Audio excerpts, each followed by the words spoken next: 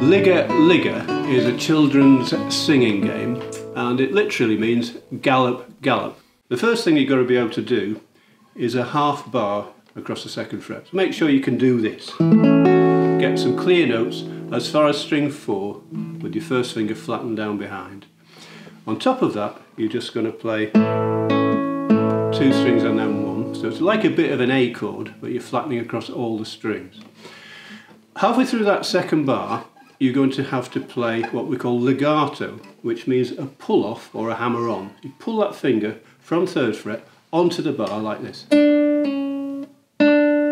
So legato means smoothly, so it's as smoothly as you can get from one note to the next. You don't use your right hand.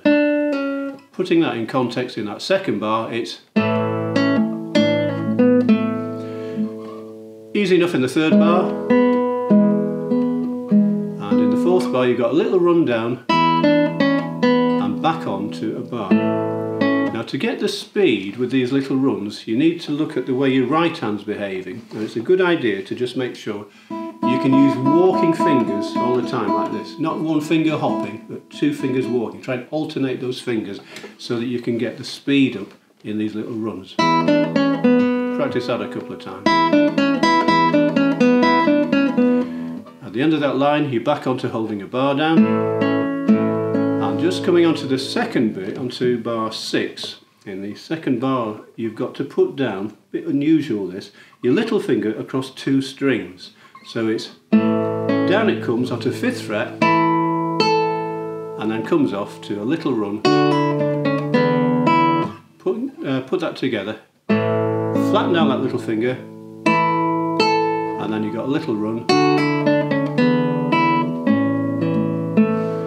Moving on to bar, where are we, 6, 7, 8, bar 9, you've got to hold down that bar, but also you've got to put your little finger on the 5th fret, so you get this chord. It's just a different version of A.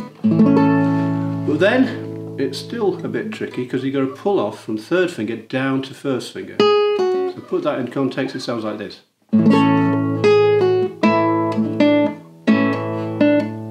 Just do that again, so you've got quite a bit of work to do on string 1. There's the tune, this is what you do underneath. You just play the chord. So put it all together, you've got to use thumb and 3 fingers like this. Same thing in the next couple of bars. Same thing at first in the next section. At this point you just lift your fingers off and play an open 3 strings and then a little run down, back onto the chord. I'll run it through now at about half speed, really slow so you can see what's going on.